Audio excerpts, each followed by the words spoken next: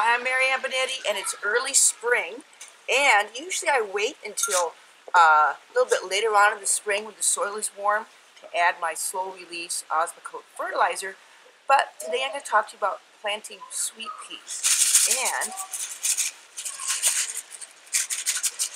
what you just saw me do was sprinkle the Osmocote slow-release plant food in a circle around this great big tall tomato cage. I'm not planting tomatoes.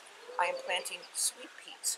But one of the tips I'm going to give you for planting sweet peas is, first of all, plant in early spring when the soil is cool, because sweet peas and peas are cool season crops. Second, put your support in at the time of planting. I'm using a tomato cage this time. Sometimes I use some screening for them to climb up.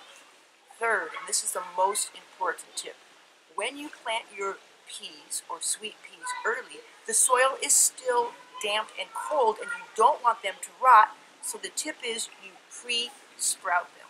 So in here is a damp cloth. Use a dishcloth, washcloth, and in here are the sweet pea seeds that I put in here, a couple of days ago. You could do a week, and you put them in that damp cloth, and this is what happens. The seeds sprout. Once they have started to sprout, they are less likely to rot in the cold soil.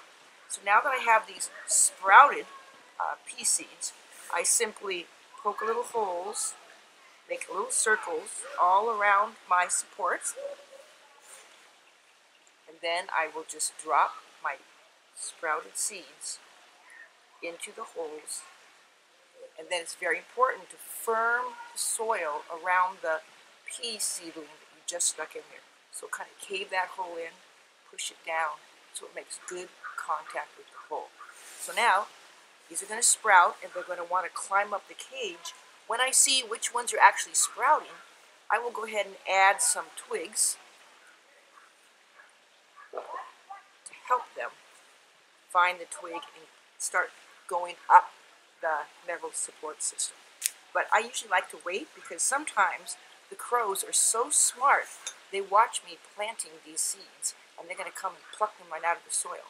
So I'm going to wait and see which ones actually make it to sprout, and then I'll put the support system next to the little pea seedlings as they start to grow up the tomato cage. And then in just a few months, I'll have wonderful, fragrant sweet peas. This has been Marianne Binetti, Easy Answers for Great Gardens.